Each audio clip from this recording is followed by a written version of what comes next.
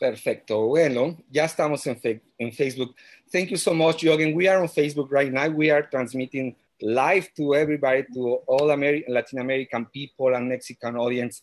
I'm going to speak in Spanish for a while, Yogen, if you allow me. That's absolutely fine, Joan. Thank you so much. Buenas tardes a todos. Les agradecemos nuevamente estén con todos nosotros aquí en un webinario de la Asociación Mexicana de Ultrasonografía Crítica y Urgencias con su unidad de entrenamiento internacional en la ciudad de Guadalajara. Estamos honrados en esta ocasión por tener un invitado tan especial desde Cambridge, Inglaterra. Tenemos al doctor YOGEN SINGH. Él está desde luego en la Universidad de Cambridge y vamos a tener un tema muy interesante para toda nuestra comunidad de pediatras y neonatólogos que se interesan por el ultrasonido point of care, por el ultrasonido de urgencias y específicamente sobre la ecocardiografía. En esta ocasión vamos a hablar sobre cómo el ecocardiograma nos permite evaluar la hemodinamia de nuestros pacientes neonatos y niños. Y pues tenemos a un verdadero experto, ya que el doctor YOGEN, como ustedes han visto y saben de él, pues él ha estado involucrado en varios consensos internacionales, en recomendaciones internacionales sobre el uso de la ecocardiografía para pediatras neonatólogos. Así que esta comunidad tan grande que tenemos de pediatras interesados en la ultrasonografía crítica, pues es verdaderamente un honor y estamos muy contentos de tener esta presentación. Un saludo a todos nuestros amigos en Latinoamérica, en Brasil, en Uruguay, en Colombia, en Ecuador, en Chile, en Perú, etcétera. Sabemos que hay mucha gente que nos sigue. Y bueno, cuando vean este webinario en el transcurso de los días, de las horas, indíquenos dónde están, desde dónde nos están escuchando. Y bueno, pues aquí están también, pueden expresar sus comentarios. Por si quieren hacer alguna pregunta, la pueden hacer a través del chat en Facebook o directamente en nuestra plataforma. En este momento ustedes podrán también interactuar con el doctor, así que al final ustedes pueden levantar la mano a través de una función que viene en la plataforma desde su celular, etcétera, y pueden hacer las preguntas que quieran, doctor YOGEN. Estamos verdaderamente ante un experto neonatólogo ecocardiografista, así que espero lo aprovechemos y de verdad pueden hacer todas las preguntas que quieran. Así que vamos a iniciar con este webinario sobre la evaluación ecocardiográfica de la hemodinamia en neonatos y niños. Démosle la bienvenida al doctor YOGEN. Thank you so much, YOGEN. Really appreciate your attention. Really, we are honored by your presence. Thank you for being part of this webinar, YOGEN. Let's get started with your conference. That's great, Joan. Thank you very much. My Spanish is not great, so I didn't understand much, but we'll start now with the topic. Yes. Don't worry. Thank you so much. Thank you. Okay. Thank you very much for the invitation. So we're going to start straight about the echocardiographic evaluation of the hemodynamics in neonates and children. So as Joan said, I'm a consultant neonatologist, and I also do half of my job in pediatric cardiology. And I'm an associate lecturer in the clinical school at the University of Cambridge. So the echocardiographic evaluation of the hemodynamics has been quite hot topic for the last about 10 years or so in the neonates and the PICU. It all started with the different guidelines, with the international guidelines, like with the North American TNE guideline, Targeted Neonatal Echocardiography Guidelines. Then the UK, we published our Neonatologists Performed Echocardiography, that's the NPE for the UK. And then in the Europe, then we got the European NPE guidelines and recommendations. There is no such guideline at the moment for the PICU, but we are in the process of developing the European guidelines for the same, for the point of care ultrasound in the intensive care. So that's sort of the background and why there is a need. Why are we talking about the echocardiographic evaluation of hemodynamics? Currently, that's the parameters of what we have got in the NICU or PICU or even general peds. If any child, any neonate needs hemodynamic monitoring, so what we do? We check the pulses, clinical examination, we check the capillary refill time, blood pressure, heart rate, oxygen saturation levels, urine output, weight, serum lactate. They're great, they're fantastic. We have been doing this for many years. Why we do it? Because they're easy. We can ask nurses and they can be continuously monitored. But look carefully, none of these parameters tell about the cardiovascular well-being directly. They are the indirect and the proxy parameters of the tissue perfusion. If you got the advanced hemodynamic monitoring, like in the PICU or cardiac intensive care, like CICU, where we can monitor the central venous pressure, mixed oxygen saturation, NIRS, perfusion index, or non-invasive cardiac output, they are better parameters, but sadly, they are not easily available in the emergency situations, and they are not practical in the preterms and the NICU. So in those limitations, now we have got our friend, which is point of care ultrasound. That's the targeted echocardiography to provide the direct anatomical and physiological information in real time. So on this one, we published a Advancing Diagnosis and Management of Shock. You guys can read this paper in the Frontiers in Pediatrics 2017. That's freely available and you can download. But today we are going to focus mainly on the hemodynamic evaluation on the echocardiography. When I talk about this topic, there are different subtopics you can cover in this one. You can talk about the fluid, assessing the fluid filling of the heart, fluid volume, cardiac filling, and fluid responsiveness. Assessment of the cardiac output and flow, assessment of cardiac function, echocardiographic assessment in pulmonary hypertension. For the NICU, it can be specifically a hemodynamic assessment of the patent ductus arteriosus, and then the advanced echocardiography. I know we cannot cover everything today. It's a very big topic. And those guys who are interested in reading more about the echocardiographic evaluation, again, we published an article on the echocardiographic evaluation of hemodynamics in neonates and children last year in Frontiers in Pediatrics. And just this year, in the 2018, we published functional echocardiography in an ICU. Please free to download these one if you want to read. They are freely PDF is available. Now in the next 35 minutes, I'm going to focus on the first 4 parameters. Let's talk about the assessment of the cardiac filling and the fluid responsiveness. So let's look at these 2 images on the screen. You can see this on this side, you can see there's the apical 4 chamber. Here, that's the left ventricle and that's the right ventricle. That's the left atrium, right atrium. Anybody, even without any expertise in ultrasound or echocardiography, will agree with me, this side looks quite small and right ventricle looks quite big. And in fact, if you look carefully, there's a what you call kissing sign, or the free wall and the interventricular septum, they are approximating, they're touching each other. This suggests me there's a hypervolemia of the left ventricle, left side of the heart. That's underfilled heart. On the other side, on this image, you can see the left ventricle and the left atrium. They're quite big and dilated. So just putting a probe on the apical 4 chamber, within few seconds, you can tell this heart is overfilled and this is underfilled. This is simply by eyeballing. But if you want to make more objective assessment, we have got certain parameters we can check for the hypervolemia or hypervolemia.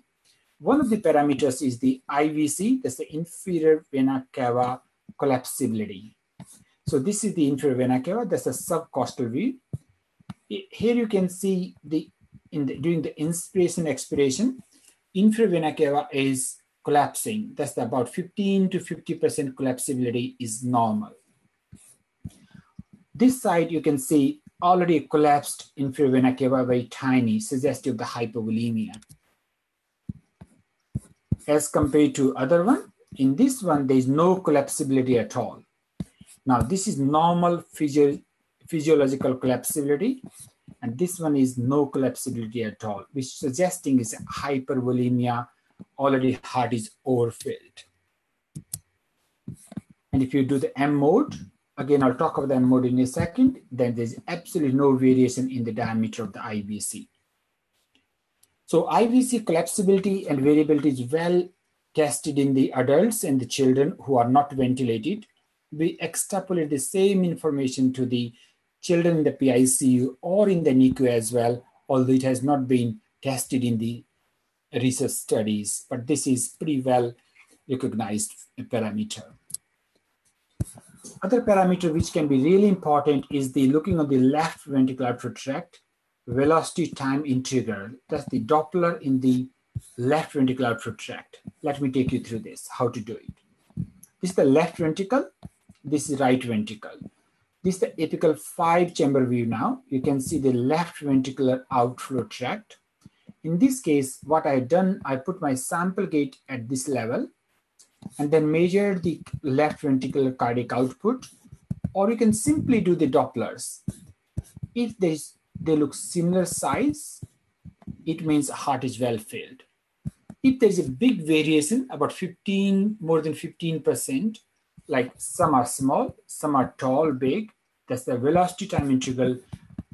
Diameter under these areas varies more than 15%, then these babies, that baby is likely to respond to the fluid bolus, and this is suggestive of hypovolemia. Now we'll move on to assessment of the cardiac output and the flow measurement. So this is a simple principle which we apply to measure the cardiac output across any area. That principle, based on this physical principle, cardiac output is equal to cross-sectional area multiplied by the velocity time integral multiplied by the heart rate, where CSA is the cross-sectional area of the vessel, VTI is the velocity time integral, and heart rate is the, just we get the from the monitor. Let's look in more details if you want to look on the left ventricular cardiac output. If you want to measure the left ventricular cardiac output, then we need to measure the area of the left ventricular outflow tract. And traditionally we do at the annulus of the aortic valve, multiply by the stroke distance in the left ventricular outflow tract, that's the VTI, multiply by the heart rate. Let me take you through how we do it on the echocardiography. This is the aortic valve diameter we want to measure. That's the hinge point of the aortic valve. And that's, we can do the B mode or we can do M mode, but I normally do in the B mode. Stroke distance, we do in the apical 5-chamber view, where we do the pulse wave Doppler at the hinge point, exactly same site. How we do it? That's the parasternal long axis view on the echocardiography. That's the left atrium, left ventricle. So classically, for the left ventricle, we measure the diameter in the parasternal long axis view. So that's the area of interest. We zoom it, and then we can phrase it. And that's the annulus of the aortic valve. Now, once machine is preset, once you get this diameter, it will automatically give the cross-sectional area.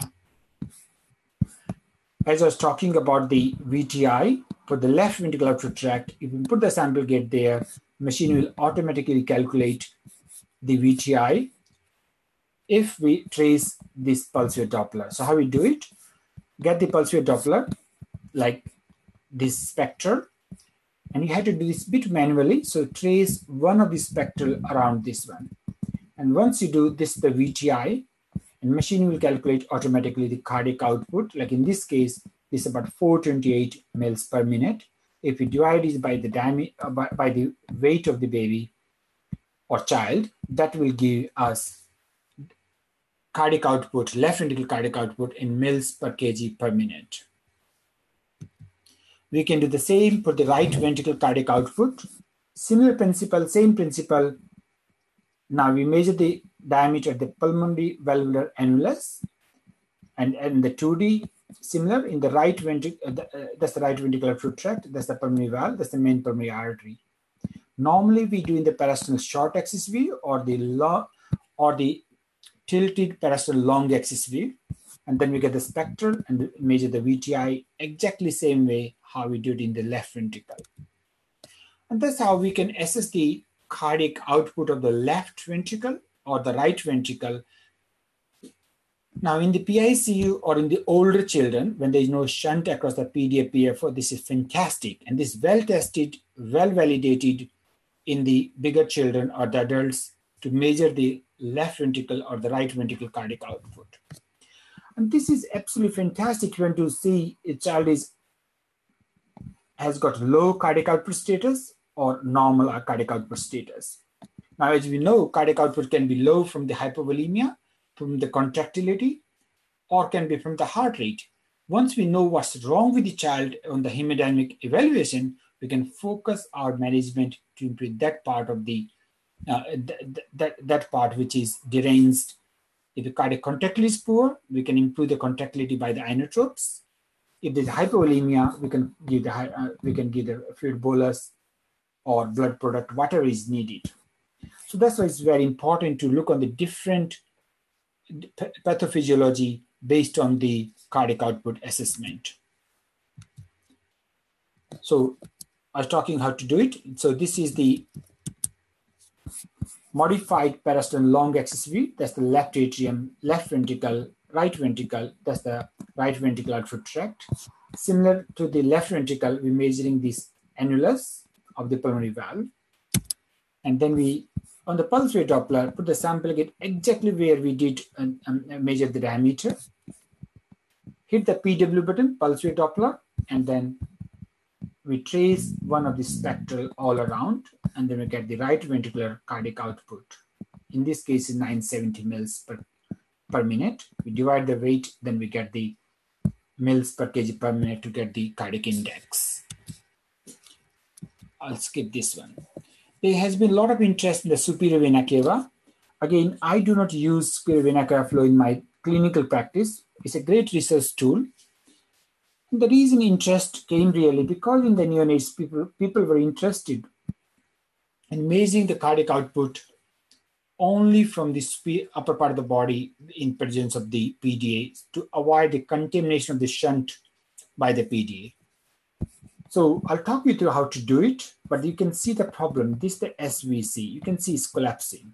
It's not like the annulus of the aortic valve or pulmonary valve, where it's non-collapsible.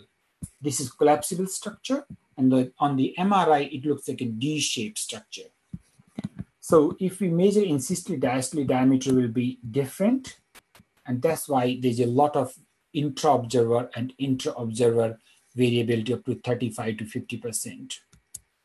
But if you want to do it, how we do it, once we get this image, we do the M mode. On the M mode, then we get this kind of structure. You can see there's difference in the diameter during inspiration and during expiration, or during systole and diastole. So this based on the cardiac cycle and the respiratory change in the diameter is there. That's how we measure the diameter. To measure the Dopplers, then we go the subcostally, and from the subcostal we look towards the superior vena cava, and then we do pulse rate Doppler, and then we trace it just exactly how the left and right ventricle cardiac output, and we use the same formula to assess the SVC flow. There are normal values like 50 to 150 mils per kg per minute, and this can help in assessing the hypovolemia. But as I said, there are limitations, and one should be aware of the limitations. Then it comes really about the assessing. When you use these parameters, assessing the hypovolemia, you should be mindful of the limitations in presence of the shunts, like the neonates with the PFO, PDA, like the left ventricular cardiac output in a neonate will be pulmonary venous return plus the PDA shunt. Similarly, on the right ventricular cardiac output will be systemic venous return plus the atrial shunt against the PFO. Nonetheless, even the absolute values may differ between the observers, sometime like the SVC flow, but trend is important. If you see a child, measure at one value, if you give fluid bolus or start inotropes, assess it again, how is the response to your intervention? That's why trend of these parameters is more important than a single value. Now we'll move on to the assessing the LV function. I'll just take you through the important hemodynamic parameters, which are really important, basic one. I'm not talking the advanced function assessment. So just from the eyeballing, like the feeling of the heart, in this case, anybody will agree with me, this side of the heart looks very poor cardiac functions. As compared to this side, on the screen, you can see good cardiac functions. It's the same baby on the different stages of the illness. In this one, you can see contractility is very poor, heart is hardly moving. As compared to on this side is good contractility. But if you want to measure it objectively, then you have to do more quantitative tests. This is the qualitative only. So to do the quantitatively for the LV functions, what we do, we measure the fraction shortening. That's the easiest to do. You people do in the outpatient clinics, PICU or NICU, everywhere it can be done. The important point is to get a good parasternal long axis view. That's the left atrium, left ventricle fluid tract, right ventricle.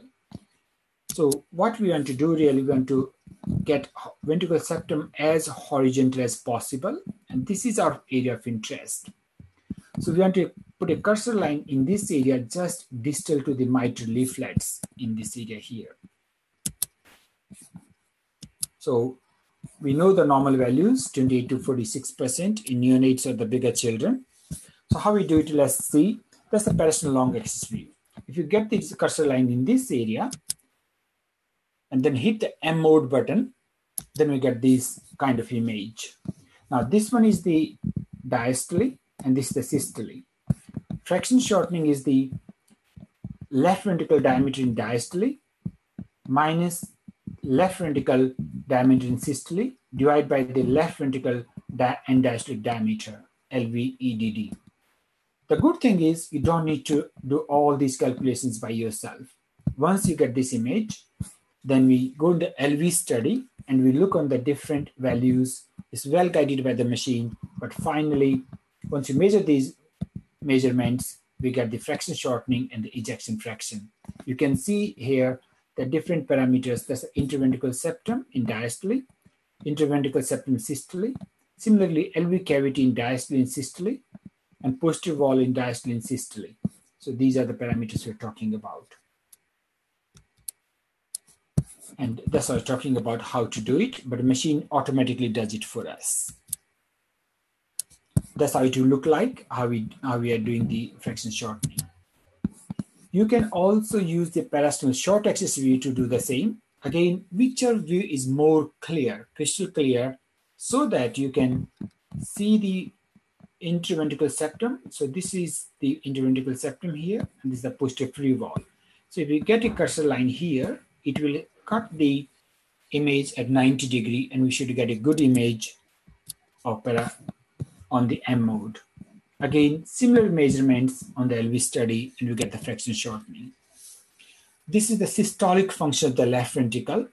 To measure the diastolic, what we do is we measure for the LV side with the mitral inflow Dopplers. Again, the same pulse rate Dopplers. So get the apical 4-chamber view. That's mitral inflow. Put the sample gate in the inflow in the LV cavity and hit the pulse wave Doppler. Then you get this kind of image. Two waves are there. That's the E wave and that's the A wave. So normally E wave is taller than the A wave in children's and the older neonates. Soon after birth, E wave may be bigger. If you got the abnormal diastolic functions where the filling of the ventricle is restricted, in that case, E wave may be taller because A wave is coming from the passive filling of the atrium in the early part of the diastole, E wave, and A wave is coming from the atrial contraction in the second part of the diastole. So that's why if the ventricular filling is deranged, like in the cardiomyopathies or where the volume overloading, LV is already filled, in that case, those children, they may need more atrial contraction to get for the filling of the ventricle in diastole, and A wave can be taller. Again, I'm not going to talk about a lot on the advanced echocardiography. We can talk in a different talk, but this one is a very simple echocardiographic assessment to assess the functions, especially diastolic, or it can do both systolic and diastolic. That's called tissue Doppler imaging. So in this case, what we are doing, rather than doing the pulse wave Doppler into the blood flow, into the blood vessels or the heart cavity, we want to measure the heart contractions itself. So how the heart contracts, this is the apex. In systole, this part of the heart from the AV valve comes towards the apex. In diastole goes back. So heart contracts, comes toward the apex. So this apex part is relatively constant. So it goes like this. So we want to measure the cardiac movements in this area here. We want to Doppler this myocardium tiny segments.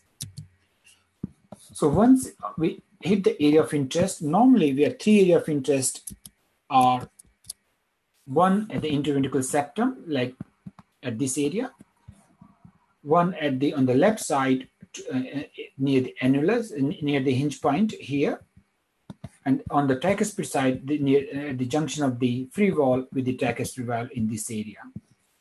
And once we hit the pulse wave Doppler button now, we'll get this kind of image where we get the different cycles.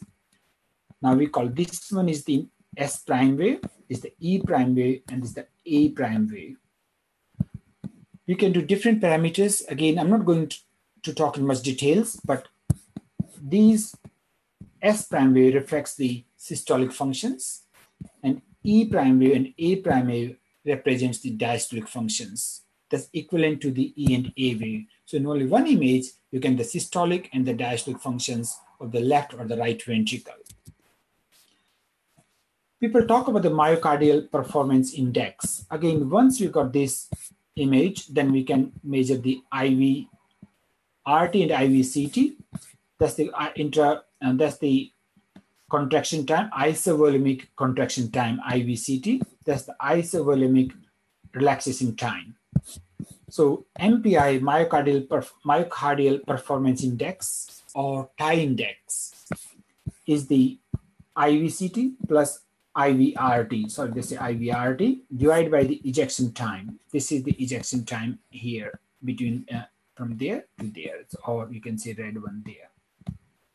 So if you divide this one, that's the MPI. Normal values are 0.28 to 0.32.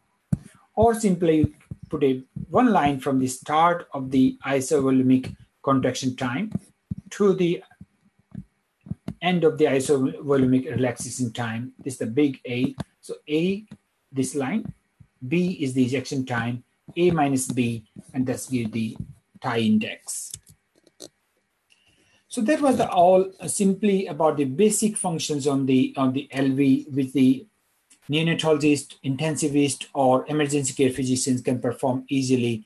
Fraction shortening, E and A waves, and if you really learn, then the TDI, tissue Doppler imaging. Now, about the RV functions, they're slightly difficult. The reason for that one is the geometry. This is the LV. LV is a more circular structure, so geometry is easy. RV is elliptical. This is curved around the left ventricle, so it becomes slightly difficult for us to measure the RV functions. So it's technically more challenging. And also it is behind the anteriorly behind the septum as well.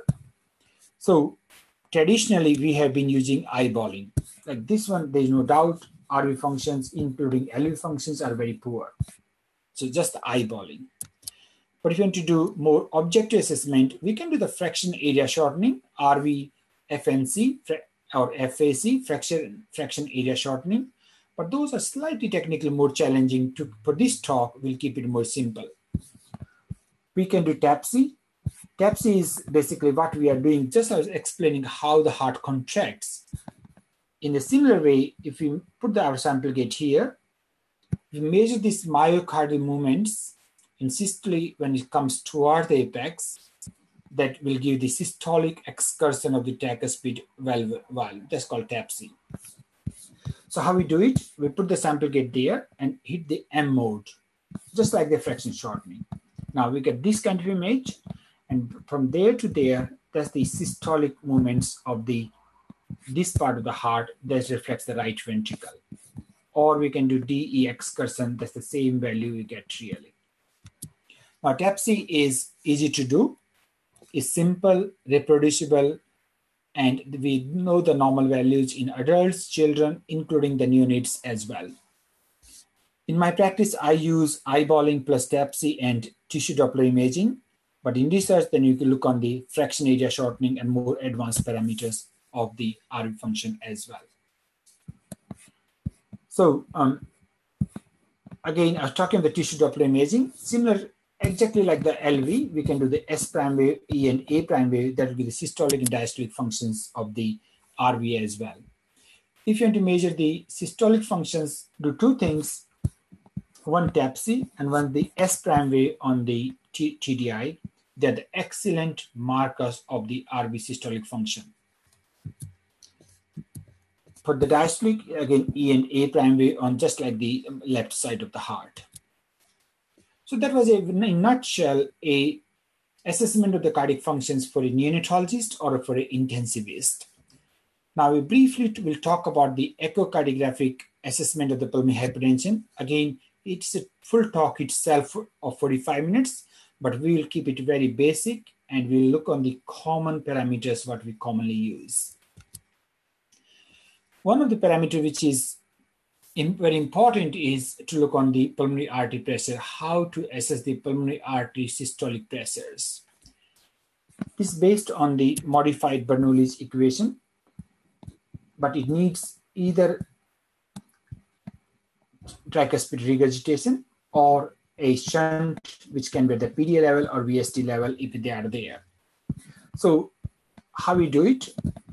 If there's a tricuspid regurgitation or there's a shunt across between left and right, then we try to measure the pressure gradient with the two chambers. Like, let me talk you through.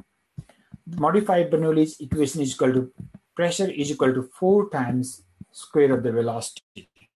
In the next slide, I'll talk about this one. It's not difficult, it's easy. And then once we know the pressure gradient for the right ventricle, if we know the pressure gradient between the right ventricle, right atrium, and we add the right atrial pressures, that will be the right ventricle systolic pressure, which is exactly the pulmonary artery pressures. So it's P, that's the calculated, plus we add the right atrial pressure, which is normally 5 to 10 millimeter mercury. So how we do it? That's the apical 4 chamber, and you can see there's a bit of blue jet. That's the tricuspid regurgitation. So blood coming towards my heart probe is blue. Away, going backwards into the right atrium is the blue jet, is the tricuspid regurgitation. Again, we put the sample gate there and hit the pulse wave hit the continuous wave Doppler because it's a high velocity. If you do the pulse wave Doppler, there will be aliasing. We cannot measure the high velocities. So we do the CW, and that will lead to this kind of spectral.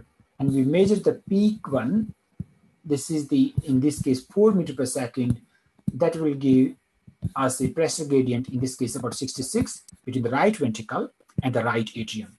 So essentially, once you got the TR, hitting the button CW and measure at this point, we'll give the pressure gradient with the RV and RA. And we add the right atrial pressures, that will give the right ventricle systolic pressures, which is equivalent to the pulmonary artery pressures. Like in this case, it is 4 times square velocity, that's 4 into 4, 64, plus 5 to 10, somewhere around 70 to 75 millimeter mercury. Sometimes tricuspid regurgitation is not present. Different studies report different incidences. So, but generally it's present in about 2/3 of the children.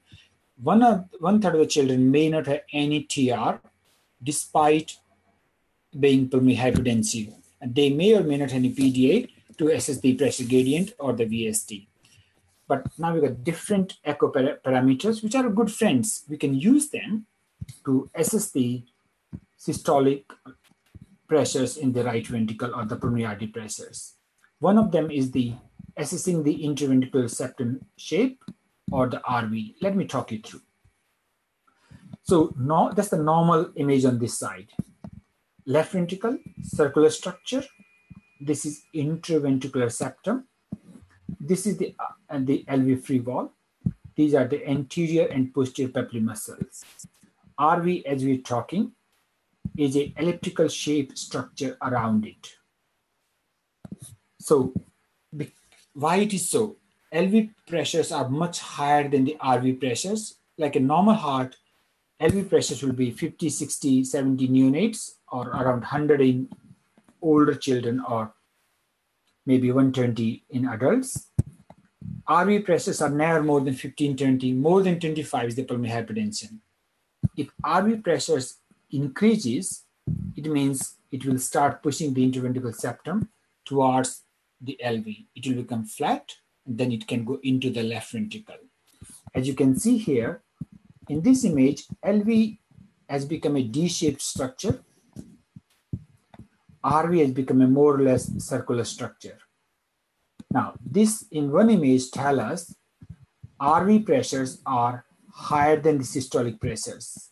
Systolic we can get from easily from the either monitors or measure the systolic blood pressure.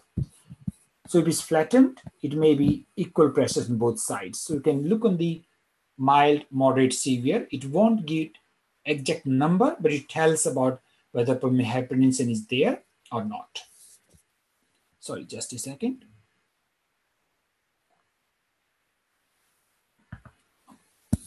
So to get this image, we need to get a parasternal short axis view, mark towards the left shoulder, and then look into the left ventricular cavity. And once you go into the LV cavity, look on this is LV and this is RV. So other parameter which can be very useful is looking the spectral in the pulmonary artery. When there is no pulmonary hypertension, if we get the pulse width Doppler in the pulmonary artery, like this is normal. In this case, nice and smooth, gradually goes up, reaches to the maximum, comes back, and then diastole and the systole again.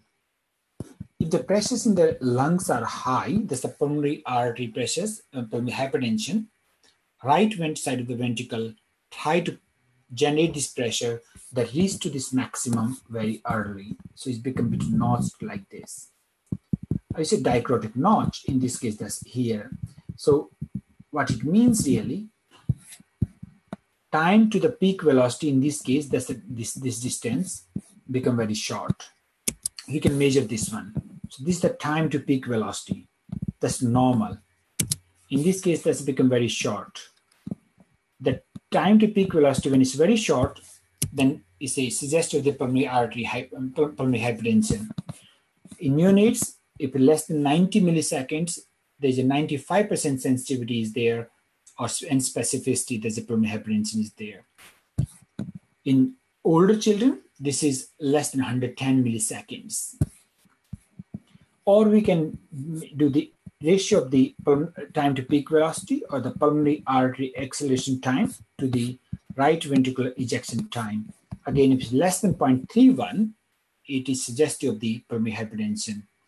Again, you don't have to spend a lot of time measuring in the emergency. You can look on the how is it looking, or is it dicrotic notch type. That gives some idea, and you've got time, then you can measure them.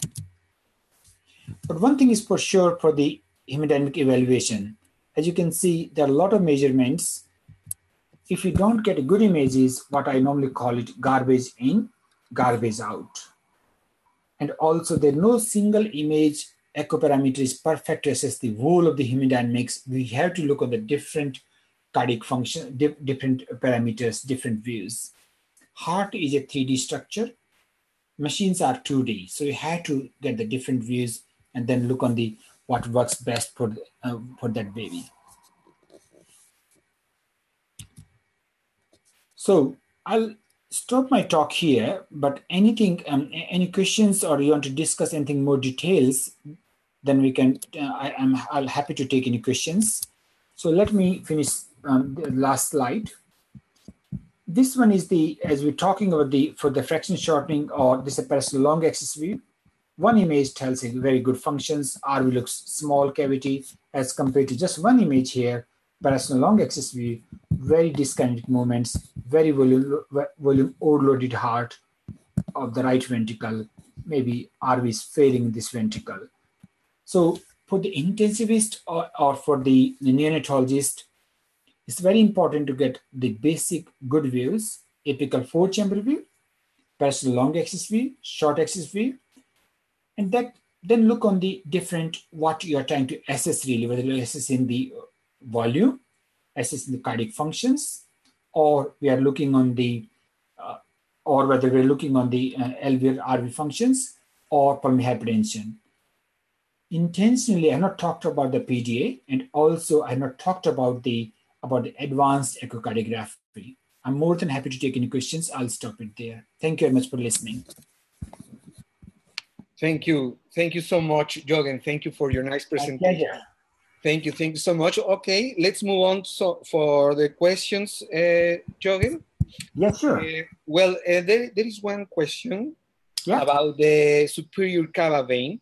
In this case, do you use transesophageal echocardiography for the assessment of the superior cava vein in order to evaluate the fluid responsiveness, or you are using in pediatricians, in neonates? Do you use transthoracic echocardiogram? So transesophageal won't be very practical, Joanne, in the NICU or even most of the PICU. So we use transthoracic TTE really, transthoracic echocardiography. You can measure the diameter from the hybrid between the person's short and long axis view and get the SVC as horizontal as possible.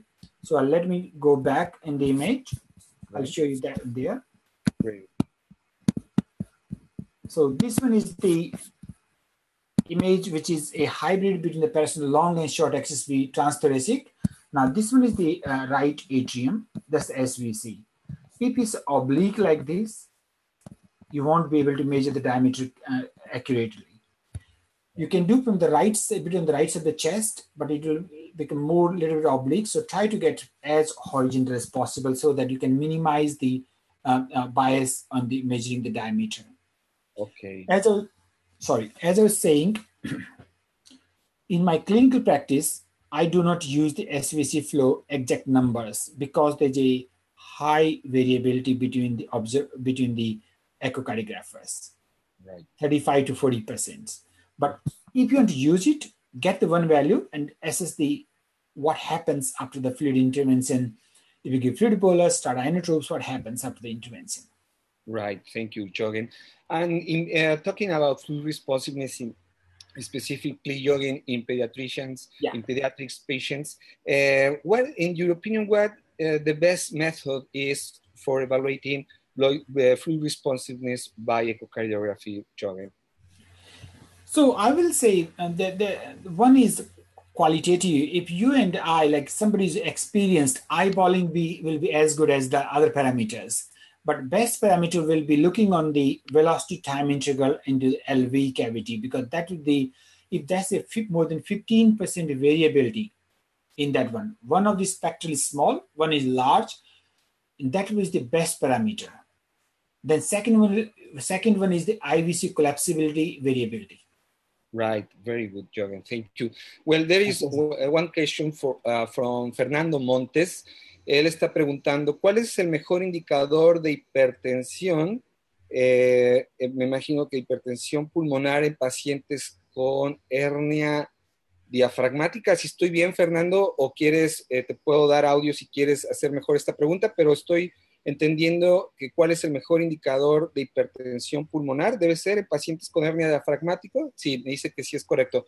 In English, Yogen, in your opinion, Fernando Montes is wondering, what is the best indicator for evaluating pulmonary hypertension in patients with diaphragmatic hernia? Absolutely. Thank you. That's a great question as well, Joanne, like yours.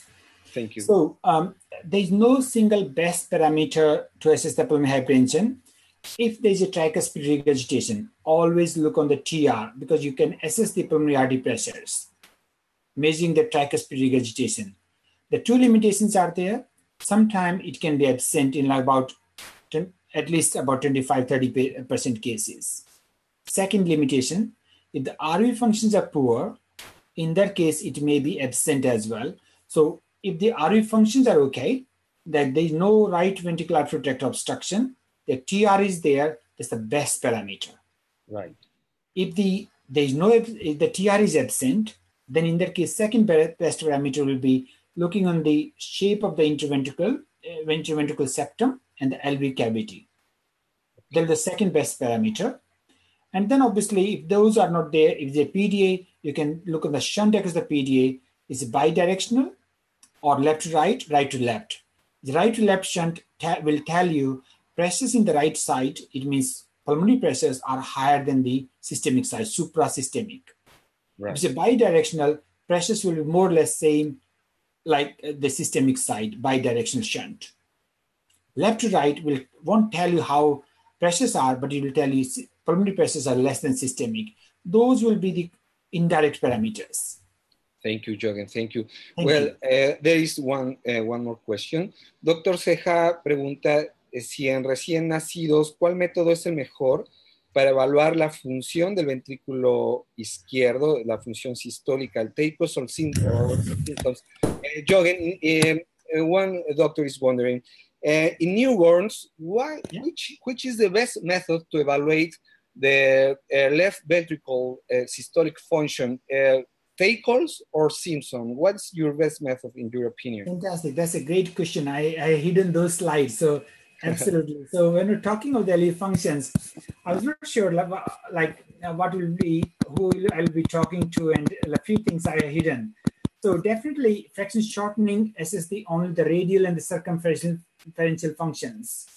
Most of the contractions, systolic contractions, are in the longitudinal side. So that's why Simpson's method will be far better, but it's a little bit more complicated. And obviously, then you have to measure this one. Neonates can be tricky. So that's how we do it. This is the left ventricle. You need to get a biventricular wave and the apical four-chamber wave. And in this case, we trace the endocardium and divide the LV cavity into 20 discs. This method is definitely better if you get a good trace of the endocardium. So you need to get a good apical four-chamber and two-chamber wave, and then look on the divide the LV cavity. Fraction shortening is easy, time-tested, very fast, very reproducible, but it is not the best parameter for the LV functions. In my view, best will be look on the, if you have really good time, you can do a strain, look on the tissue Doppler imaging, and the Simpson's method will be better. There's one method what we use really is a bullet method as well, where we look on the contractions, both longitudinal and circumferential. Again, a little bit more complicated for the intensivist. Right, thank you, Yogen. Okay, very good. One more question. ¿Cómo afecta la ventilación de alta frecuencia en la toma de parámetros cardiovasculares, Yogen? One doctor is wondering, how when you are using high frequency ventilatory oscillating ventilation, yes, how these measurements, the cardiovascular parameters, are affected when you are using HFBO? So that's a really great question, and that tell us why these functions can be really difficult in the difficult situations. So normally what I do really in my practice, if the child has got a, like say, meconium aspiration syndrome, or child is getting worse, before switching to the high frequency, I often do a quick assessment of the echocardiography, basic views, and that's the one way to do it. But once you put on the oscillation, in that case, you have to be mindful because assessing the contractility, it will vary. Sometimes eyeballing may be the best option, but if you want to do more objective assessment, you have to just get the best images subcostally as much as you can, because it will affect the cardiac functions assessment. Also, if you use the high mean airway pressure on the oscillation, it may be like IVC can become very big, like the volume loaded heart, because intrathoracic pressure increases, that will decrease the venous return to the heart. So it may look like heart is well filled. So I'll show you some pictures. It's not, getting good quality pictures is not that difficult. Let me show you one of the other study, and then I'll show you something. once we get a good images subcostally from the windows, or you can find thoracic windows, they are not that bad images actually on the even the oscillation. So let me show you these one. These are on oscillation only. Right. Thank you.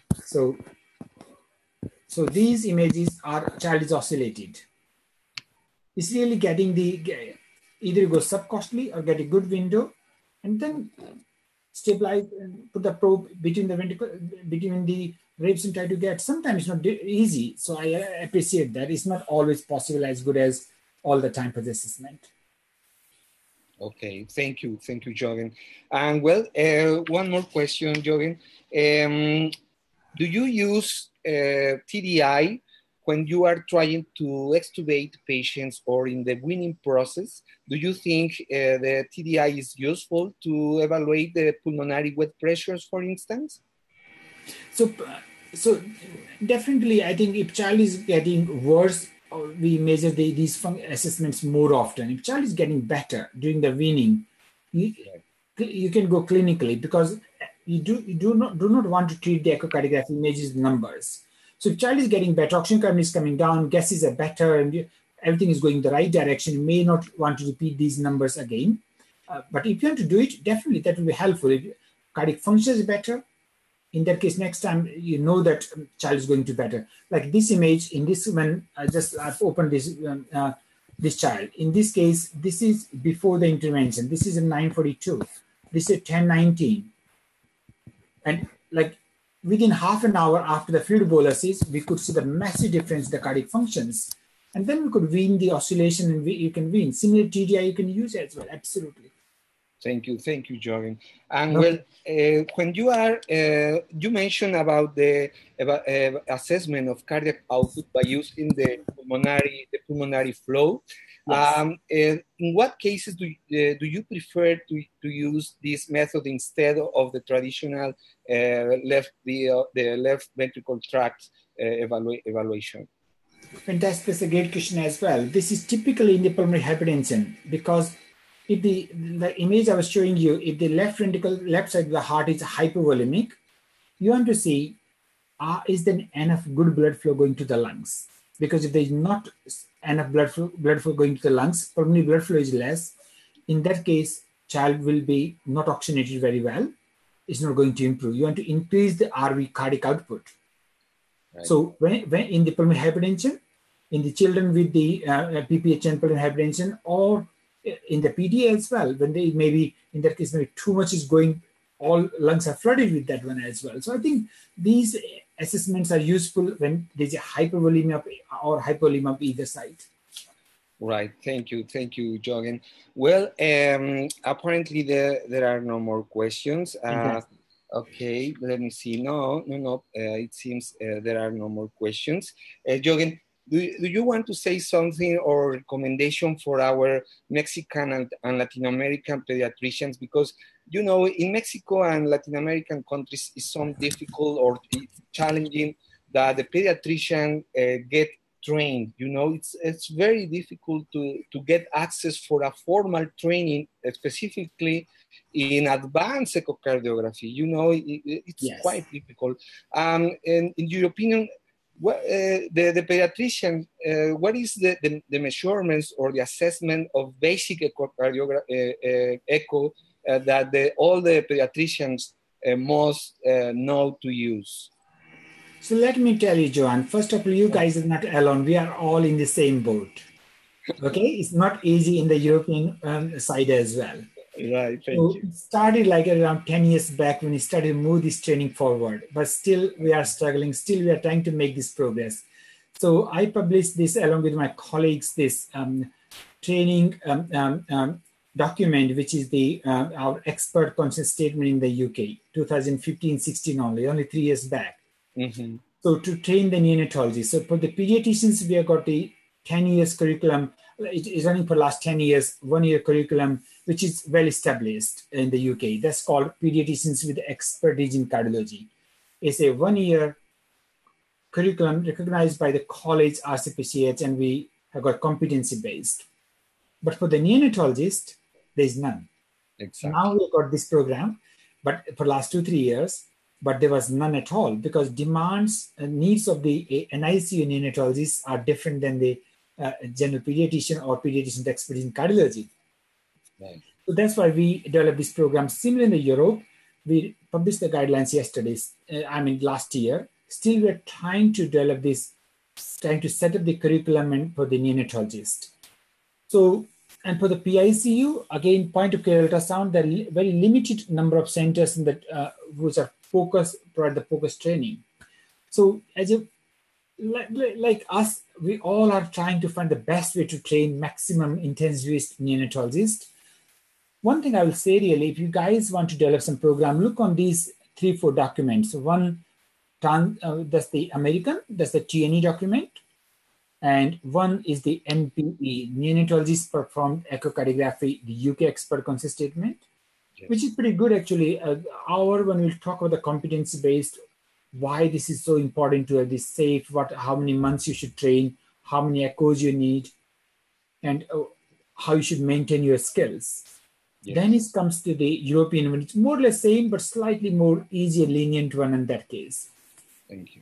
Like traditionally, people are trained like overshadowing, just over the shoulder, train themselves with someone. But I would say if you want to train, try to find a way, proper training, structured training, get your images reviewed by someone, because it's very easy to develop bad skills. If you are not good at echocardiography, then if measurements won't be good if basic images are not good. So I will suggest really, if you work a neonatologist, liaise with the cardiologist and say, listen guys, we need to develop this training program.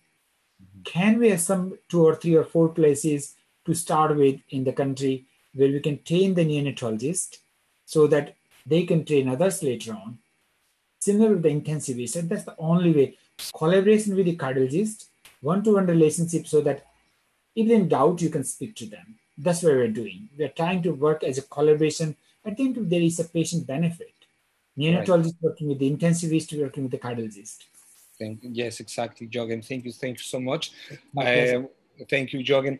Well, aparentemente no hay otras preguntas, pues vamos a dar por terminado este webinario. Si existiera alguna otra pregunta cuando la sesión o este webinario esté en línea en nuestro sitio de Facebook, pueden hacer desde luego preguntas. Les voy a colocar la dirección de correo electrónico del doctor YOGEN para en caso de que quisieran hacer directamente una pregunta a su correo, estoy seguro que él va a aceptar con mucho gusto el responderles la pregunta, dado que el doctor, como ustedes saben, es un gran entusiasta por la enseñanza del ultrasonido, de la cardiografía a médicos no cardiólogos. De verdad que estamos muy agradecidos. YOGEN, really, really thank you. We appreciate your attention. Really, I am saying that I'm going to put your email, if you allow me, for if someone in the audience wants to send you an email with questions and so on. It's absolutely fine. Absolutely, John. Not a problem. So, thank you so much, YOGEN. Really, really appreciate your attention. Thank you for spending this time with us. And well, apparently there are no more comments. Well, I'm going to finish the webinar, YOGEN. Thank you for your time. Thank you. My pleasure. My pleasure. Thank you. And see you soon. YOGEN, thank you so much from Mexico, and really, really appreciate it. Thank you so much. My pleasure. All the best to develop the training. Let me know if I can be of any assistance or help. Thank you so much, YOGEN. Thank you for your willingness. It's a pleasure. Thank you so much. All right, John. Take care. Bye-bye. Bye-bye. Bye-bye.